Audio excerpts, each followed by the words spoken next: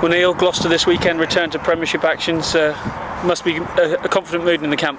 Yeah, I mean, confidence is very high. Obviously, we had a great last fixture against Sale.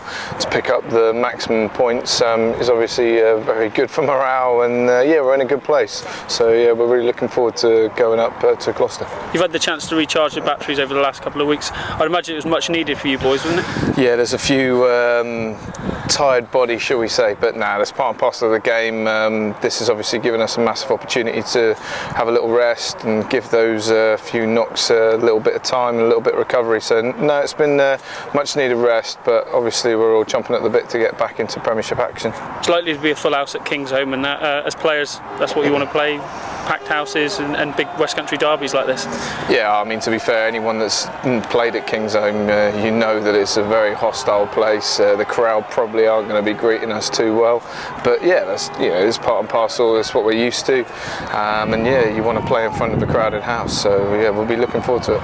Rob's talked about it being the business end of the season now, and we've got a lot to play for. We're in the top 6 of the Premiership, a European quarter-final on the doorstep as well. As players, again, something that you really relish. Oh, of course it is. I mean, the position that we're in is fantastic, and if we would have, you know, we definitely would have said we would have taken this spot this time of year last year. But yeah, like you say, we're looking up, not looking down.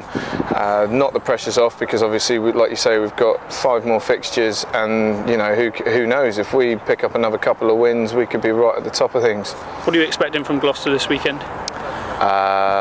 Probably a backlash from the week before where they didn't do too well against Leicester.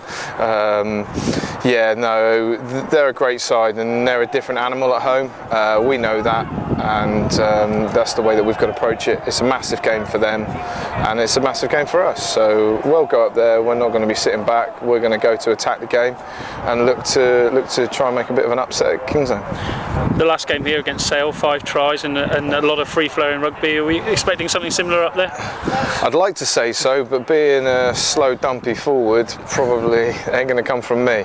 But no, I mean, yeah, it was fantastic to see the backs getting, you know, some time on the ball, and it shows you what they can do with a bit of space.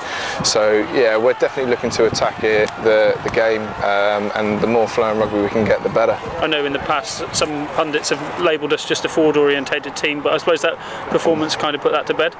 Yeah, it did a little bit, but it's quite frustrating when you read the press and you see things in the news, and it's okay when Saracens and Leicester grind out a 9-0 win.